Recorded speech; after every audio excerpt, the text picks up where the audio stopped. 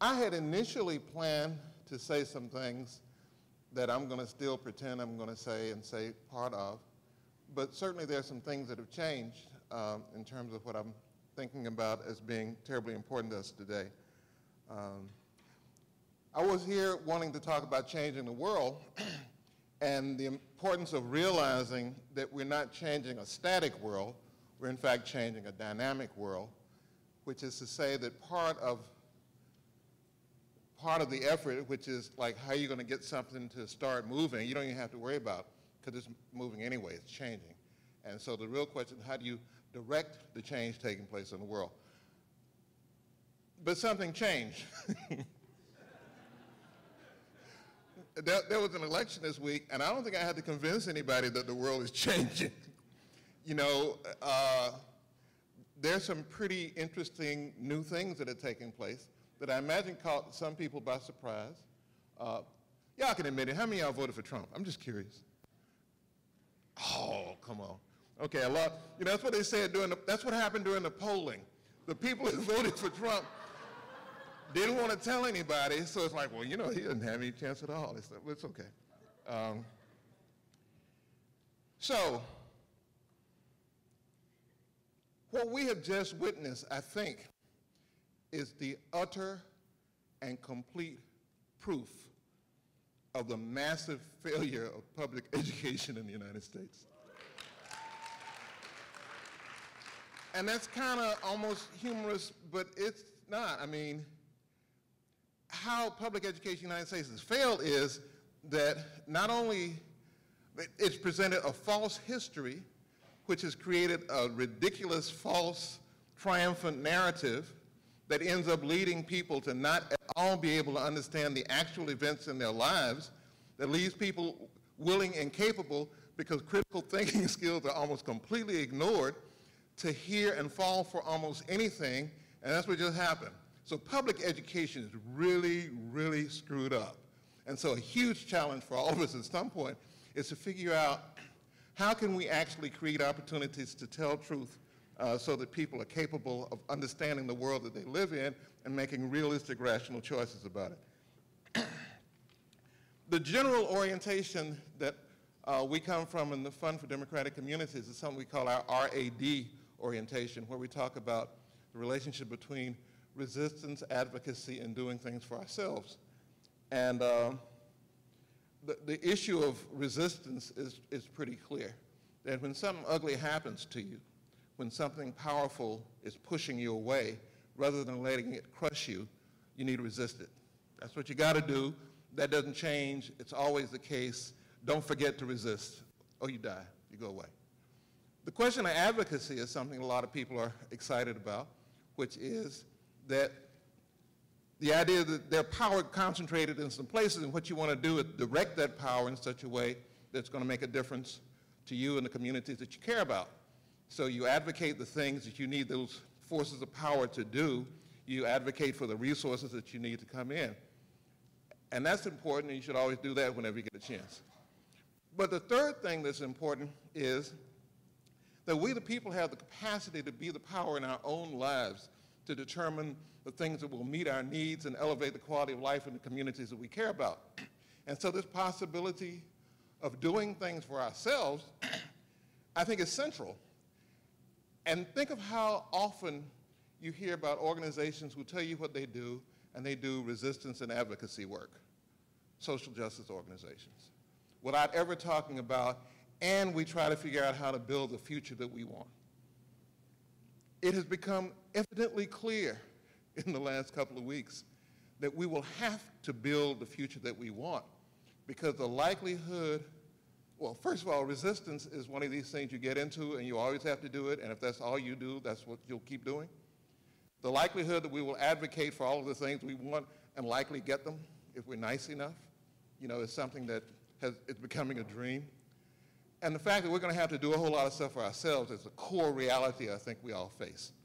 And we, as people interested in cooperation, in cooperatives, have a kind of leg up on folk who are wondering what in the world are we going to do, because a lot of us are already doing the things that we need to be doing, and what we need to do is to do a lot more of them and do it better.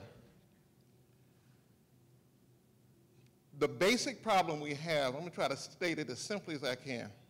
The basic problem we have is that everything that we need in order to live is owned by some few people who can legally restrict our access to it and cause us to die. All right? And by legally, I mean that they have the support of the structure of a state government apparatus to enforce their private ownership of all of the things that we need in order to stay alive. So, you know, back in the day, there were commons. There were places where people went to graze their cattle, to hunt, to fish, to scratch the dirt and grow potatoes, to grow corn, to grow the things they need. But these common areas have been enclosed and are no longer available widely unless we ask the person who owns it, can we use it? So somebody stepped foot on some land and say, I claim this land. And so the second person that stepped foot on the same land did the same thing the other one did, but just a little bit, minute later, owes rent. All right? So this process of claiming and owning is a process that is so, it's made to seem like it's natural and inevitable, but it's not. I mean, for tens of thousands of years, people had relationship to the earth where the idea of owning the earth was, I would just own the earth. We use the earth. We eat off the earth. We need the earth that provides us life and livelihood. But you can't own it. We didn't make it. We didn't put it here. It's here for us. Food is here. You know, just pick it off the tree. You all ever see that thing that Louis C.K. did? He said, food all over the ground, just pick it up. He said, you know, why? What is this? You're getting caught up in this? You know, things were here. Things have been provided for us. And this nature has been enclosed. It is now owned.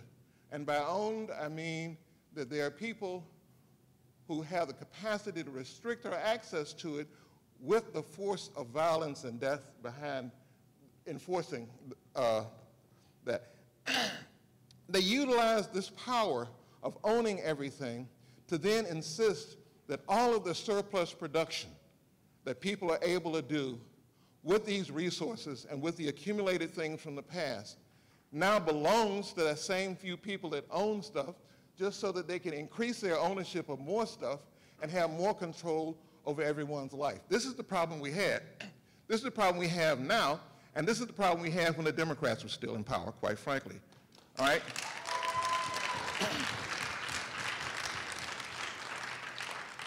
So what might have happened didn't happen.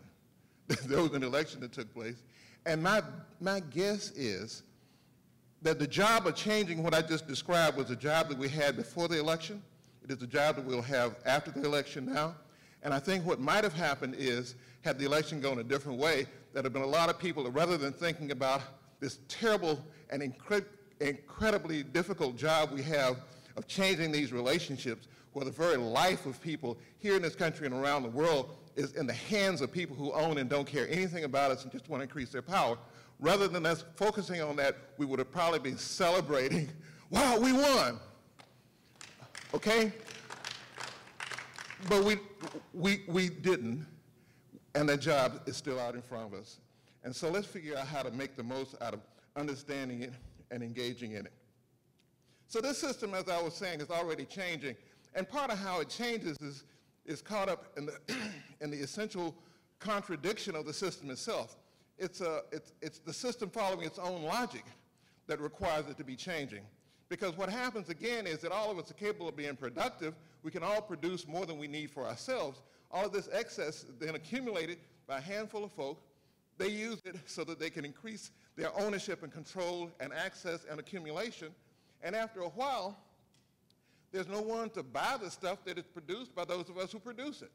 This surplus that is produced, and in fact, if you think about it, even short of that happening, the amount that we get paid out of our involvement in the production process is that which it takes for us to reproduce ourselves. It's basically what it takes to keep us alive and us having a community that continues to produce people. There's a friend of mine now. He's a 93-year-old political economist who wrote an incredible book called The Principles of Black Political Economy, which is really, it is that and more. because it talks about the nature of political economy itself. And he basically makes it clear that there are two things that take place in any economy, and that's producing people and producing food. Now, the reason why that is true is because if you have a community that doesn't produce any more people, after one generation, what happens? It's gone. All right, that's the end of that short story. If you have a community that doesn't produce food, what happens? It's gone. Everybody starves to death after a while. Might not even live a whole generation if there's no food being produced. So, you have a section of the world that is about producing food, and a section that and it doesn't produce any more people. Then there's a section where people are produced and nurtured and trained and educated, and it doesn't produce any food. And these sections communicate with each other, they talk to each other. That's the kind of the nature of the economy. But what happens is the amount of money that goes out in wages and stuff to the community where people are being produced is never enough to buy all of this stuff out of the economy where food and other things are being produced, because again, people are capable of producing more than they need. And who buys this extra? Who converts this extra production back into money so that people can start the cycle again? Capitalists have to buy it. So the biggest part of an economic crisis isn't that the consumers who buy food and stuff, quit buying, because people who buy food keep buying. But it is the capitalists don't think that there's any possibility to expand right now, and so they quit buying, and you have all these warehouses full of stuff that are largely capital goods that can't be sold because there's no one trying to expand the economy anymore. But I just want you to understand that this is inherent in the nature of the system. This isn't something that is adjustable. It happens over and over again. And sometimes it happens in small cycles, sometimes it happens in bigger cycles, and quite frankly, at some point there are confluence where the big cycles and the small cycles happen at the same time, and you have an intense kind of crisis from which it's very, very difficult to get out of. And that's kind of the period we're in. We have something that someone had the nerve to call a jobless recovery. Now, what in the hell is that? What recovered? I mean, all of the things I care about are people's capacity to meet their needs and elevate the quality of life, which comes from many people off of the wages they receive. And if that didn't recover, I'm supposed to be happy about the capitalists are back into the cycle of making more and more profit and gaining more and more control? I don't think so. But anyhow, this crisis can't stay this way. I mean, it can't just keep on being stagnant and jobless recoveries and less people working and stuff. So there's going to be what this guy Emmanuel Wallerstein talks about world system and world system crisis. He talks about there's going to be a bifurcation. There's a splitting into two. And either we're going to move toward a more just, humane, democratic world that begins to care again about the commonwealth of people, or we're going to move into an incredibly repressive system where control becomes more and more strictly militaristic and violent in order to, through coercion, force people back to engage in these productive processes that don't really fully meet their needs. So this bifurcation is happening now. Actually, it's a worldwide phenomenon. If you think about it, all over the world, where there are austerity programs and more repressive regimes coming to power, and now we have one, okay? So we can join Greece and a number of places in Latin America. I believe Argentina recently has moved to the right. There are threats of motion to the right in Venezuela. So we can join them in terms of figuring out what is it you do with a really repressive regime right here at home that you got to figure out how to stop them from the austerity measures where they essentially want to coerce things. But at the same time that's happening, we are happening, all right? And we do not take lightly the fact that we are an important part of this equation. And quite frankly, I want to say this, and I'm going to say it a bunch of times before I finish. We can't lose, okay? We can't lose.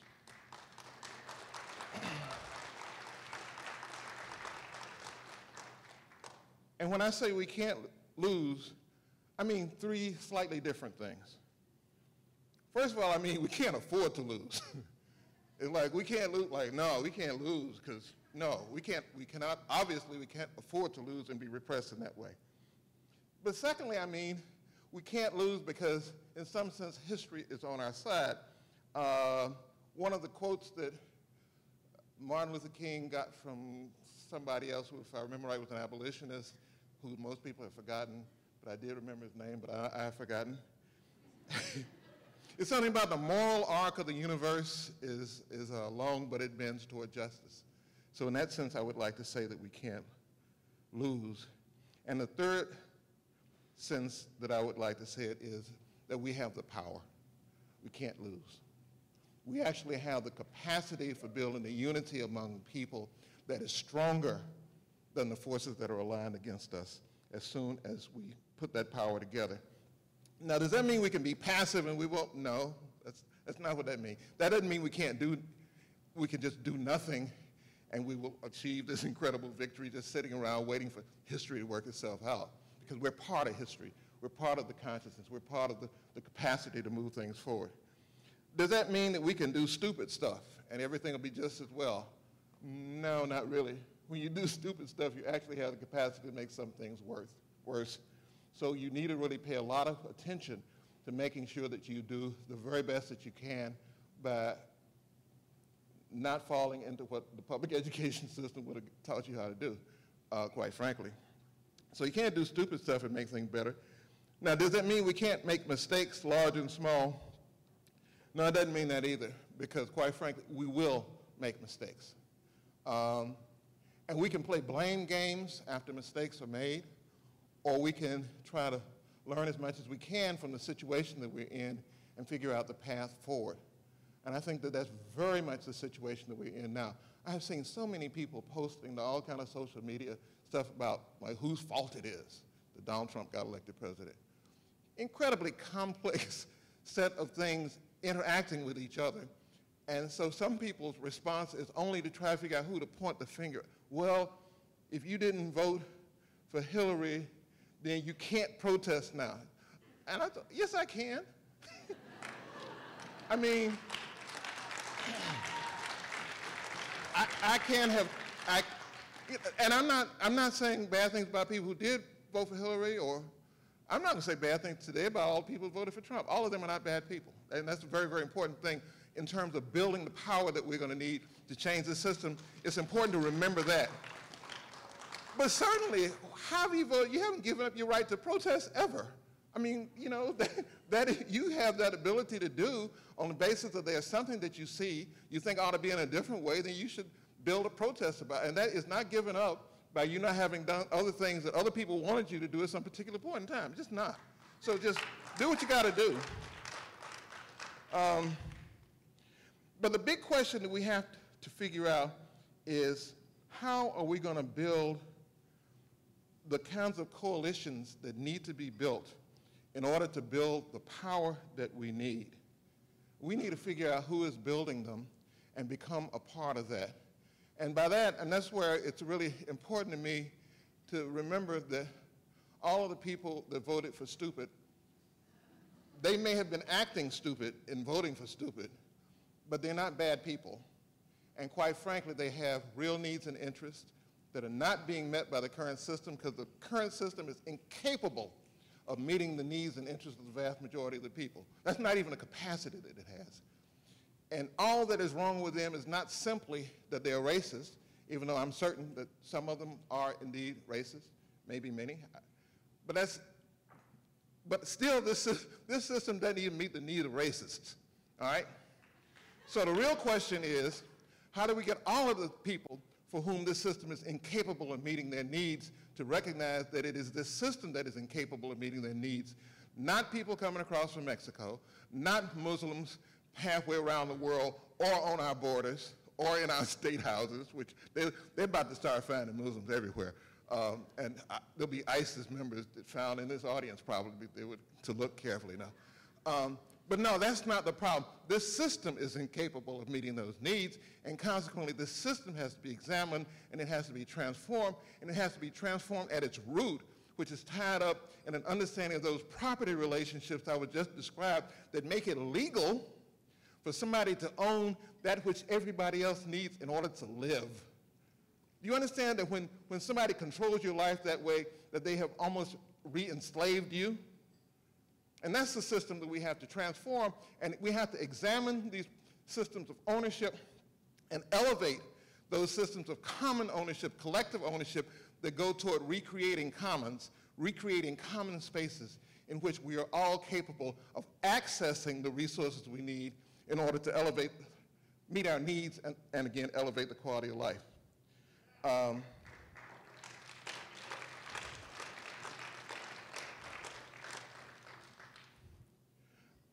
A few years ago, I did something, it was almost tongue-in-cheek, but then it really wasn't. And the more I've shared it with people, the more some folks realize that it has some utility. And I'm going to share it with you all today. I decided to create a religion. And the reason I decided to create a religion was because the sacred texts in the other religions that I knew about were all too long. I mean, they were these thick books, and I knew people who would tell me that every word in the Bible was true, and I knew for a fact that they hadn't read it. And so I'm going, I need something simpler than this. So I came up with what, the name I'll share for it today is just kind of the church, a church for the latter day. And it starts with this preamble.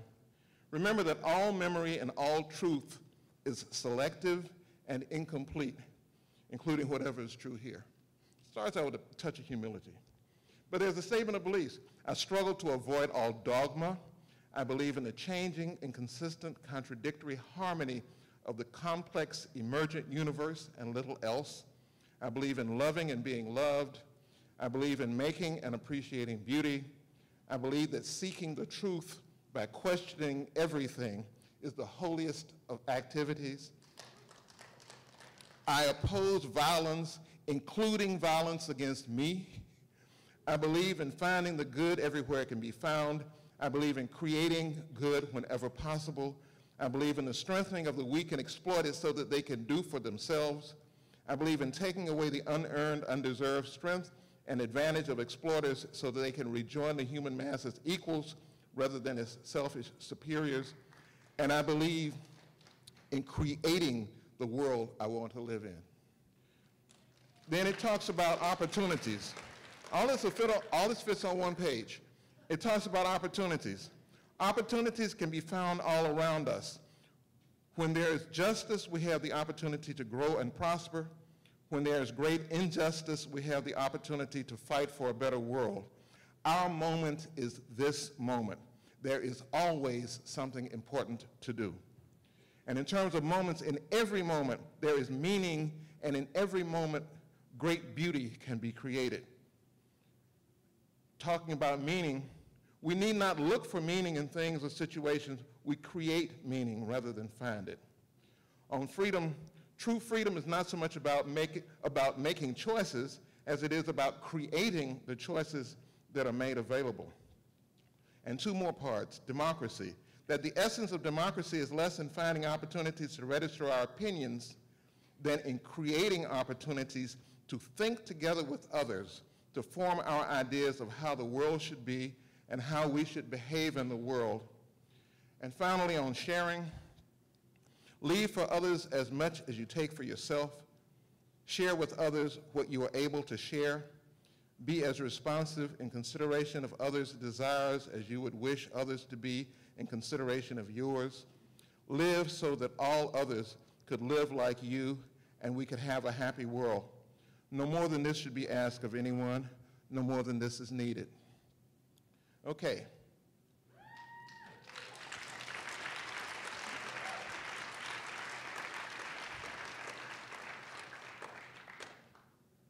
I actually can read that and live it every day, and I know what's in it.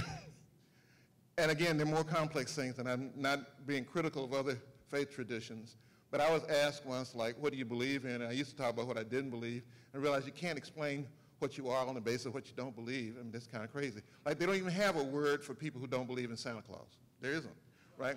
So I need to talk about what I do believe, and that's kind of it, and I live it every day. And the thing about opportunities is really, really important, because I know some people who are despondent right now, who feel like, you know, the world just collapsed on them sometimes early Wednesday morning when they looked at the results of the election and found out that something they thought unthinkable had taken place. And I want to say again that opportunities are all around us, and so the question is to identify what are the new opportunities that have been created, and how are we going to engage those opportunities to build the world that we need? That's as simple a question as it is, and it would have been the question anyway, and it remains the question. I think it was 2 weeks ago. It was a weekend of October 21st. I was in Abbeville, South Carolina. Abbeville, South Carolina, 100 years ago, on October 21st, 1916, a man named Anthony P. Crawford, who was a wealthy African-American resident of Abbeville, had 400 and some acres of land, grew cotton. He was trying to sell his cotton seed to a store there, and the guy offered him a price that was such an insult to him. He said, I would rather take the cotton seed and throw it in the river than sell it to you for that price. And this guy didn't like being talked to that way by a black man. So he hit him, and Crawford hits him back. And certainly after that, Crawford is arrested, 1916, some pretty rough days. Crawford is arrested. A crowd forms hearing that he assassinated a white man, comes to the courthouse, breaks him out of jail, takes him out, shoots his body hundreds of times, hangs it up on a pole for people to see. They lynch him out in front of the courthouse square. They chase his family out of town. A month later, in early November, his family writes a letter to the governor of South Carolina, said, we really like to come back and get our crops. We had crops in the field, and 400 acres of land, crops in the field, we want it back. The governor says, we can't guarantee your safety, and so they basically, had to flee for their lives and go whatever. So here on October the 21st of 2016, 100 years later, we reassembled in Abbeville, South Carolina, first in Jefferson Davis Park. Abbeville is the place where Jefferson Davis signed the papers to dissolve the Confederacy after the war. It's also where they had earlier, before the war, agreed on firing on Fort Sumter. That happened there too. So Abbeville, a little tiny place, but very historic. Here, 100 years later, we reassembled. His family came back to town, and they're not scared anymore. And they want the 400 and some acres of land back, and there's a plaque that has been put in front of the courthouse that describes the situation and condition of the lynching. And there were several members of the local city council that came out to talk about how they're glad that this wrong that Abbeville had been involved in is finally being addressed. And hundreds of people came down there, including students from Ohio and from Clemson University. And I got a chance to play hymns on the diddly bow out in front of the courthouse square. But it's like, the moral arc of history is long, and so it took 100 years, but that family is back. We've got to understand that I'm working in Greensboro on a project with a grocery store, and there was a community that had its grocery store closed in 1998.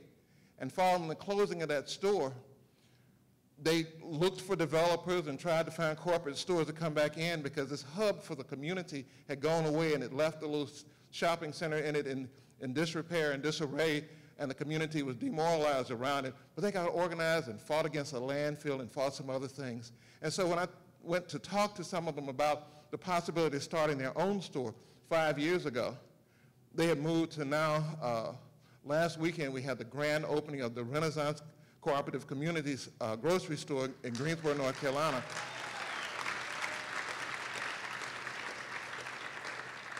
Which is a $2.5 million project, but folks, it's just beautiful to walk into a store and have the people who work there say, this is the best job I ever had in my life. I love this place. This is the first time I've ever wake up every morning excited and eager to come to work. And where a young man who had been previously incarcerated and couldn't find a job is working there now, and he told his mother, they gave me a chance. I hope I work here for the rest of my life. And that people are smiling and happy when they greet you coming in, and they got tattoos all over and piercings all over, and all kinds of folk just out of that community are the ones who work there, and the people coming in saying, yeah, this is a dream come true. This is something we dreamed about. It took 18 years for that dream. Now, at the same time, it's only been 5 years from the Occupy movement in the United States to Donald Trump getting elected president. That's 5 years. Go figure. I mean, it's kind of hard to understand all the dynamics of the things that take place, but I want you to understand that the time span on how long it takes to make transformative change can be whatever it is, and our job is to live with integrity and work within the structures and fight as hard as we know how for the people that we love and care about. I have a friend, a young friend, who says, "It's not supposed to take this long." I said, "What do you mean?" He said, "You know, y'all were fighting for stuff, and now we still have to fight.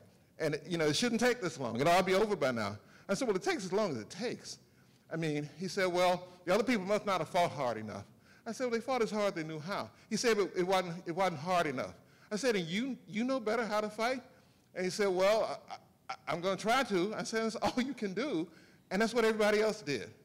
And it just wasn't, you know, there's no book that has a schedule for the stuff written down in it that is being violated. Quite frankly, it didn't. And we have to do what we have to do in order to change the world and make it what we want it to be.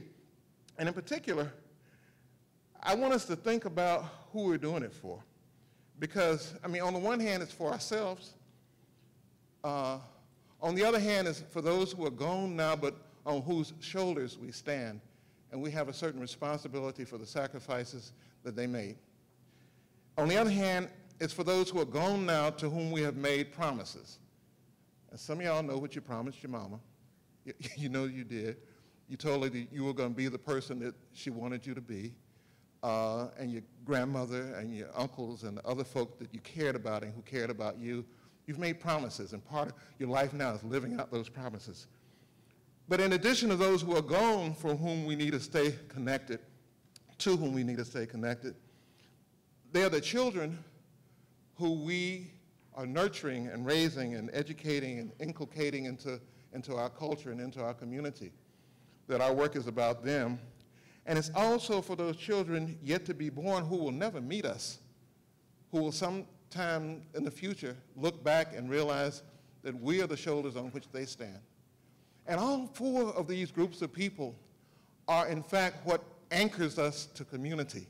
So the community isn't just what we see around us right now, the people, the buildings, whatever it is, but it is also all of these ties into the past and into the future and the particular role and situation that we play in it right now that leaves us with these enormous responsibilities to do what we need to do, to take the weight of changing the world on and realize that the world is dynamically changing and that we have a responsibility within that dynamic changing world to identify every opportunity that comes to be made available and to realize that we can't lose. Thank you very much.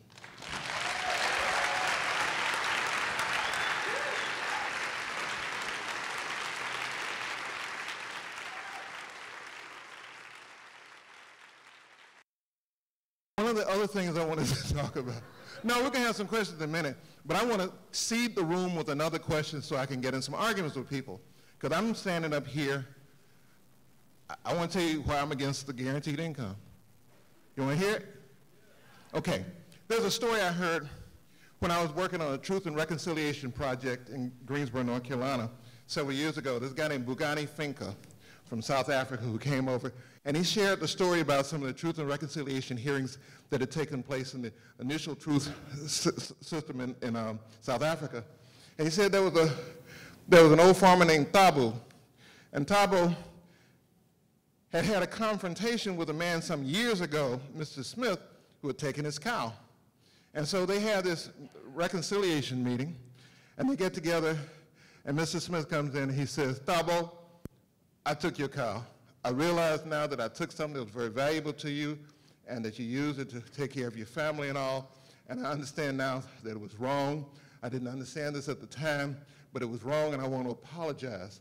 And I really care about you, and I'm sorry." And Thabo was moved by this. It was like, wow, this guy that took my cow is here to apologize and is talking to me about how he wished he hadn't done it, and that's really, really good. So Mr. Smith says, so they embraced, they hugged. I think they even prayed together, I'm not sure. But they embraced, and so Mr. Smith is getting ready to walk out the room, so Thabo goes, "Wait." Smith turns around, he said, "Yes, what?" He said, "What about the cow?" And Smith goes, This has got nothing to do with the cow. You are ruining our reconciliation. And then Smith might have, I'm add a little to this, Smith might have looked at him and offered, but I tell you what I can do. I can give you a supply of butter, to which Tabo would have needed to respond, if you give me back my damn cow, I can give you butter. All right? The question of reparations, yeah, that's what it is. It's on my hat. The question of reparations, I think, becomes a framework that stands at some level in opposition to the notion of a guaranteed income. Because if you were to give us back that which we need that has been stolen from us so that we can be fully productive, then we can pass out some extra income. So I don't want a supply of butter, I want the cow back. And that's why I think that this whole discussion around a guaranteed income that tries to solve this problem we described, which is a problem that is connected with ownership and production, it tries to solve it without transforming ownership, without transforming production, only by enabling consumption, which at some point eases the burden of these folks who overproduce and can't unload it. So I just want to let y'all know why I personally don't think that much about guaranteed income, because I want the cow back. Okay, now we can do Q&A.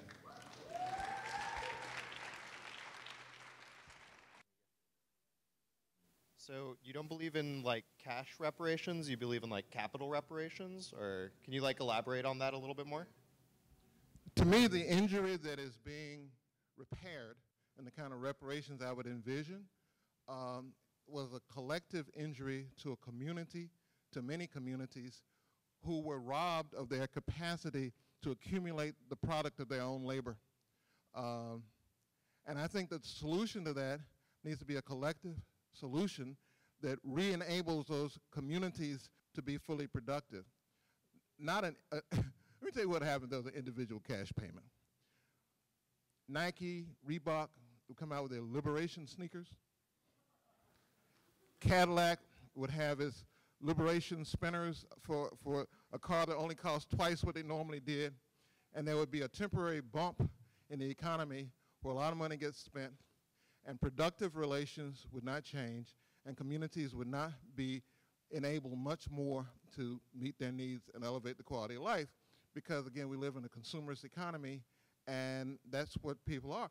I think that it's really, really important to make available, think of this commons metaphor, that if there's a commons, you don't want to open it up and invite everybody to come and grab some dirt out of it and take it home. You want the commons to be available for the community to use to meet its needs. It's not available to be consumed. You don't want to use it up. You don't want to take it away. You want it available to be used, and it is that type of financing in communities that needs to be broadly available. So right now I'm working with a group that are building the Southern Reparations Loan Fund, which will be a revolving loan fund for the purpose of funding communities and groups that no legitimate lending institution would dream of making loan funds available to, where the key is going to be maximizing community benefit rather than maximizing profit, where it's going to be radically inclusive, and where it's going to be non-extractive in its nature, so that nobody is made worse for having tried to do something, even if that something they tried to do failed. So those are the fundamental features of the Southern Reparation Loan Fund as part of a financial cooperative that we're building nationally. But I think there's something along those lines of making finance available to communities for the purpose of development is how we can actually repair damage that, again, damaged the entire development of the community. You mentioned that public education has failed. How would you suggest that public education be amended to promote opportunities of cooperation and challenges that you mentioned? Has anyone here ever heard of a Samba school? Samba, S-A-M-B-A school.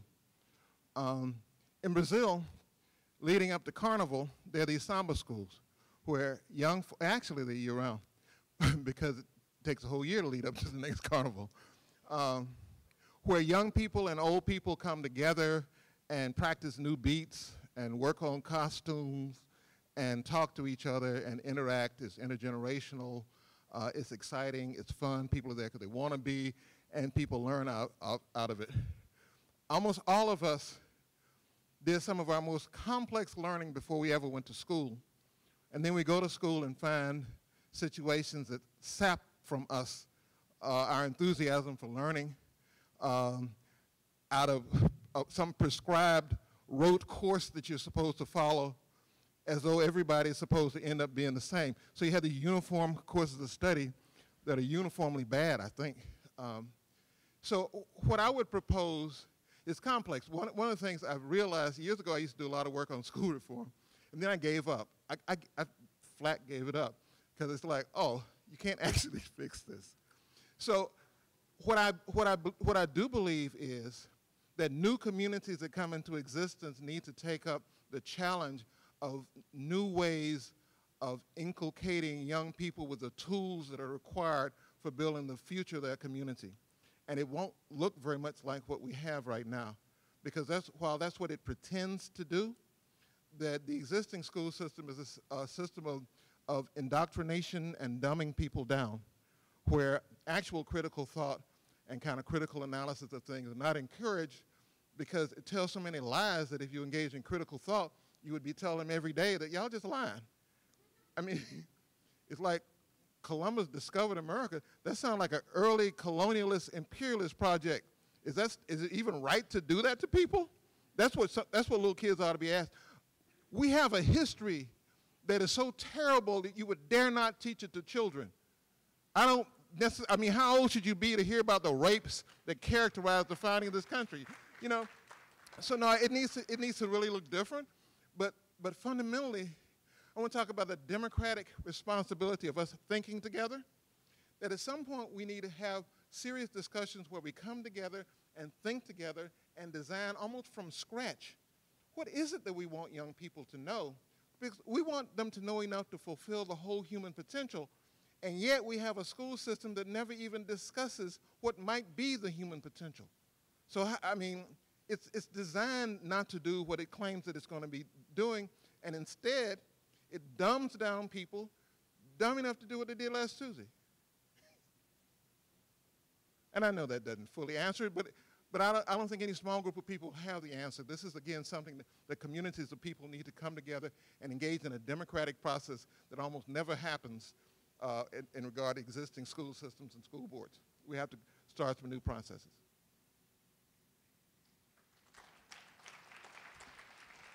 Hi. So thank you. My question, I feel like that was a much more positive way of addressing my question, and I may be inaccurate in sort of recalling what you had said here, but I know you said that you couldn't fight stupid by doing stupid stuff, or that you couldn't fight what had happened by doing stupid stuff, and I just wanted, or what your public education would lead you to do, and I apologize if I'm misquoting that, but I just was hoping that you would clarify on that, just so I can make sure that. Let me tell you something I think is stupid. I think taking on your enemy at the point,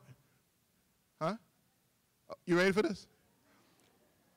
I think taking on your enemy at the point of the enemy's strength and your weakness is stupid. So if somebody told me tomorrow that they're getting ready to organize a band of 45 people with sawed-off shotguns and they were going to take on the U.S. Marines, I would tell them that was stupid. All right? And I know people who are almost moved to want to do that because they're angry enough, and I can't blame them for the anger. It's just I don't think that's a good tactic. So once upon a time I was in a demonstration, and we were trying to march on Bush. It was connected with the Iraq War. And, you know, they were stopped on the road first by the local police who told me we couldn't go, and I talked them out of it. And then we got stopped by a county sheriff, and I talked them out of it.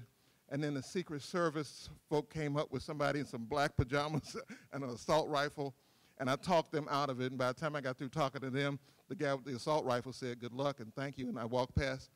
And somebody said, "Weren't you scared?" It's like, no, I would have been scared if I tried to take them on using what they had. I'm approaching them from my point of strength. In fact, I had them at a disadvantage because we were in a discussion. If we'd been in a gunfight, I'd have been in trouble. But we were in an argument, in which case they were at a great disadvantage. So I think at every point, we want to identify our strengths and the weakness of the other side and figure out how to move in that kind of way. I'm not going to get into a money-slinging contest with Wall Street, all right? That's their point of strength. They got access to way more money right now. That's not what we can do. We have access to people, and we can begin to accumulate money and leverage it in the same ways that other people have done. So it's always about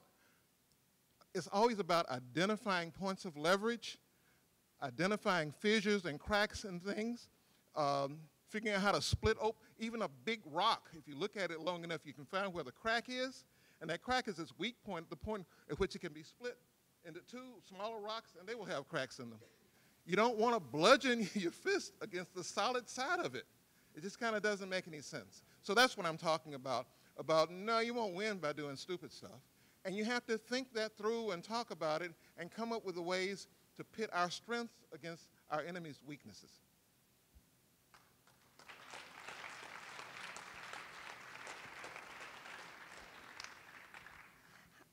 So I guess my question is, as someone who, I don't know, I don't like the fact that currently I feel like I'm living in fear with my gender, my sexuality, mental illness, these types of things that I know a lot of us are all facing.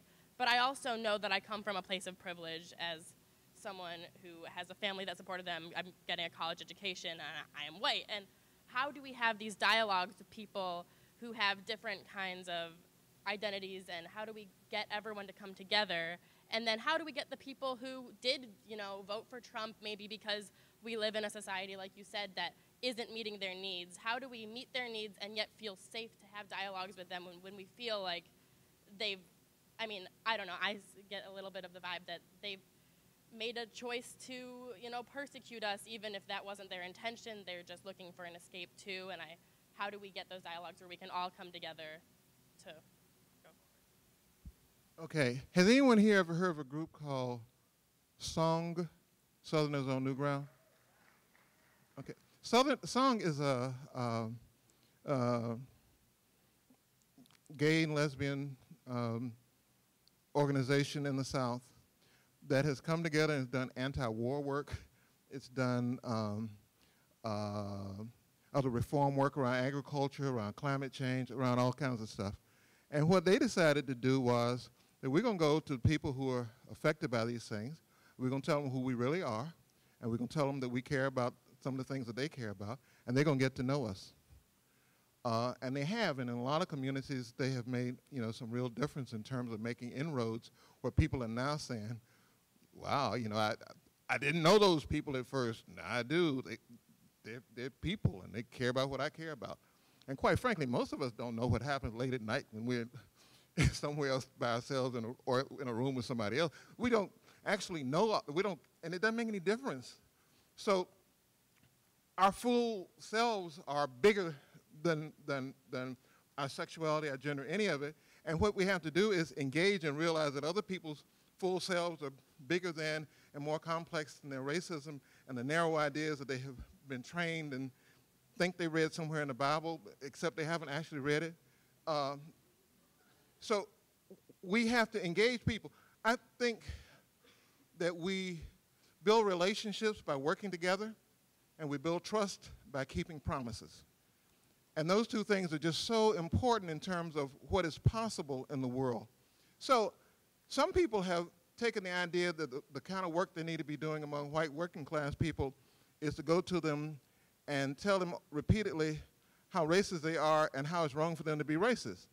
And my guess is that this is probably not a winning strategy. Because unless they already agree with you, they don't want to hear it. On the other hand, their children get hungry when they don't have enough to eat. They get cancer when the mountaintops have been blown off and the heavy metals have polluted the water that they're drinking every day. They have insecurity of knowing how they're going to live when they don't have access to jobs or groceries or good housing. And it strikes me that a part of what people have to do is to work with folks around what they actually need, in the course of which we will build relationships and we will build trust. And, it's like recognizing their full humanity as you recognize your own, that will be a part of the job that we have to do. And I understand that that is challenging. I'm from Little Rock, Arkansas. When I was 8 years old, there were racists out in the street in Little Rock, Arkansas, chanting 2468, we don't want to integrate, kicking people in the belly, about to lynch folk right there in the street in front of the high school I graduated from 10 years later in 1967. All right? And Little Rock isn't an ideal, wonderful place yet, but it's a place where certainly some of those relationships that were blatant and open then have transformed and are not open. There are some blatant, open, unrepentant racists walking around saying things, some of which they believe, some of which they don't. There are some other people who are not at all like that, but who also voted for the idiot running for president on the basis of, well, at least he says he can change things, and he basically, the point he's not one of them pointy-headed intellectual elites. And we got to, at some point, realize that what other people refer to as pointy-headed intellectual elites, in spite of the fact that that may be many of us in this room, have not had the answer to solve the problems of this country, which will be solved by masses of people taking control over the resources that they need in order to provide for their own lives. And that's a solution that is not coming out of the academy, that's not coming out of the liberal intellectual, liberal establishment. That's the idea that we have, and we have to promote, and we have to promote it everywhere, so when people are looking for who's saying that, it'll be us, all right? And when that crisis deepens and folk are looking around like, well, what can work? They will see our cooperatives working better than the private things that they see. And they'll say, this is what we want to be a part of. So you all, the folk here in this room, are core of making that happen and making that new possibility real in people's minds as situations continue to get worse. I was on the airplane flying here, and there was a guy sitting in the seat next to me. I always strike up conversations with people. Turns out he does HR for the automobile companies. He's in human relations, so he negotiates contracts with unions now. And I asked him how things were going. You know, I didn't bristle and say, oh, I was on the other side. I did tell him I was on the other side of the table, but we had a good conversation. But he basically said, you know, the day of the 75-cent, 50-cent raise is over. He said the day of real pension, of a defined benefit pension plan is over. He said the days of good health care that are paid for by the company, they're just over. And people are more and more realizing that. And particularly, he said, a lot of millennials don't even expect that anymore. And it's only people who are older that even know what a defined benefit pension plan is, because they almost don't exist anymore. I said, well, all of these things sound like they're getting worse and worse. How much worse can things continue to get and something won't happen? And he goes, I don't know, but if you can either pay $16, $18 an hour in the United States for manufacturing, or $6 a day somewhere else, you know, what you gonna do? Yeah, that's right, yeah, because people own everything that we need in order to provide for ourselves, and they can take that ownership, that value, and employ it anywhere in the world, and that doesn't mean them paying higher wages here. He said, but what happens after a while is they start out paying them $6 a day, and then that stuff gets more and more organized, and wants more and more, and it has to move. And they can play that game for a fairly long time. So that's the situation we're in. A lot of things are getting worse, and so we have to be able to take that truth and talk about the fact that the answer doesn't lie in the established ways that people have approached it, but it lies in what we're talking about. Thank you, Ed. You know, so you were talking earlier about, you know, loan frameworks that, you know, are intended to be intentional toward building a cooperative community, worker cooperatives, et cetera. I was in a workshop last year with a woman who did a lot of farming worker cooperatives and was talking about how, you know, she would get these community folks together to do like a worker cooperative, but a challenge became when there was a disagreement about how to move forward or, you know, what have you, that there was a tendency to deal with that disagreement or to deal with that difference in the same way we see a lot of corporations do it with, you know, hostile takeovers of boards and you know, trying to push certain people out. And it led her into doing more deeper work around tandas and saving circles, you know, tandas as it's referred to in Latin America. And so I'm just wondering about your thoughts on the notion of a saving circle or those types of practices as a way to kind of build capacity on a cultural level for people to have confidence in making decisions collectively? And is that even really possible among working people who often don't have the ability to save?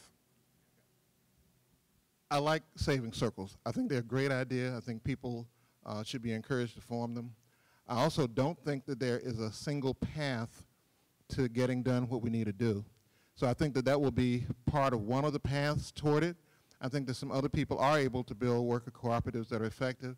I think in every one of them, any kind of cooperative you build, you're going to have methods of conflict resolution to resolve the kind of contradictions that naturally emerge among people who are not all born in exactly the same spot of time, place, and situation, and therefore have different understandings of the world.